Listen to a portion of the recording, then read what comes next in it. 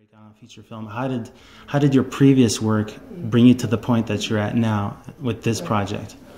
Well, I went to film school. I went to NYU. Yeah. So that was great, kind of getting my feet wet, I guess you could say, figuring out who I was as a filmmaker and the stories I wanted to tell and even what I wanted to do in the industry. Like I went in saying I'm going to be a director, but I left saying, you know, I like writing, but writing might be my number one. Okay. And directing, you know, something I want to do as well, but writing is kind of it. Okay. And from there I got a master's in London in writing, so that was pretty amazing. And because it was London, theater was huge there, so I had a lot of time to like watch plays and read plays and write plays and meet playwrights and just be in that culture of just like so strong there, and much more affordable than New York theater scenes. I got to see a lot more than I would have in New York. Yeah, off Broadway would have doesn't compare to that. Yeah. Right. Yeah. You know.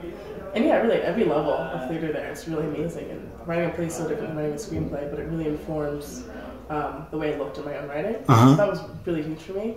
Did it help you build characters better, or perhaps character dialogue? Yeah, absolutely. Dialogue especially, because everything in plays is dialogue, and everything a character says is dramatic action. And you really have to, look at every single like thing that's said. So that helped a lot. But even just like approaching characters and words changed a lot just from doing a lot of theater. Then I came back to New York and I worked in reality TV for a while. I associate produced a couple of shows, or like pilots and other things, and then I went into scripted, working like production management in the office, which is, not creative whatsoever, but I really wanted to get into scripted, so. So you're getting a different perspective of the industry through various facets, and now you're just maybe perhaps more honed into what you feel is what comes natural to you, which is that this idea of putting ideas to paper. Yeah, what it says here is it's set in the North Dakota backdrop. How does that come about? Right.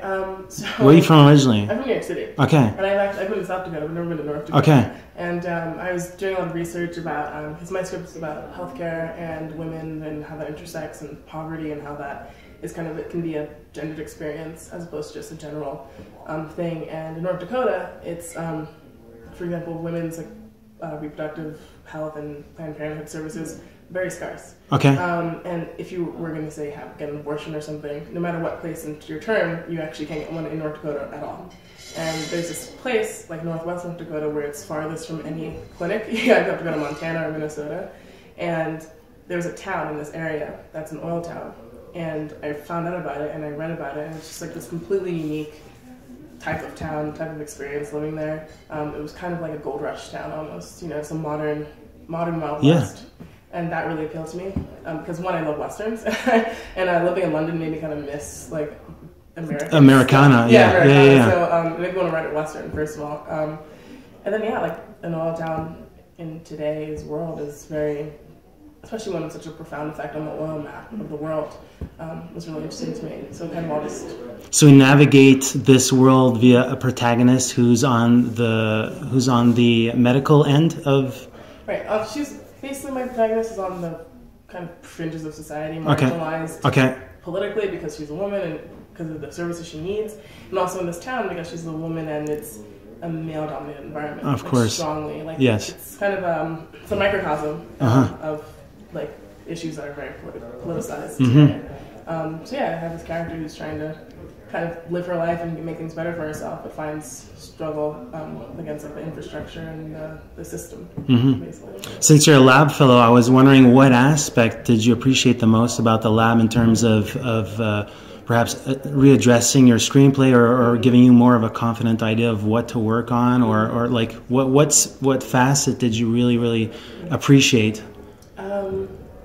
I mean, there's so much to say. Yeah, I mean, that's why I'm trying to think, because, we just finished it and trying to separate, because the whole thing was such an amazing experience. But I think the greatest part about it is you have 6 advisors, and they all tell you their own opinions, and they're so different. But at the core of it, at least for me, I found that there were similar things that could be fixed, and structurally or character-wise. And I think things that I completely understood, but they all gave different ways they would approach it, or different questions they would have answered.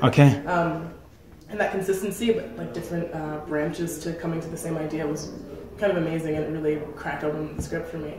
So I'd say that's what are some of your favorite films that you might have seen in the last year? If you're in New York, you got cinema all over the place on four corners. So what are some of the memorable features that you can think of that left a mark on you? Well, I think earlier in 2014 was Frank. I thought Frank was amazing. I loved it. And because I also debate with my friends about the anecdotal link between insanity and creativity and, being a tortured soul, and that movie really confronts it head on, and it was just so great, and the writing's amazing. And Selma, which I saw very recently, yeah, just fantastic film, and it's an amazing look at this moment in our history, and so well directed, and well written.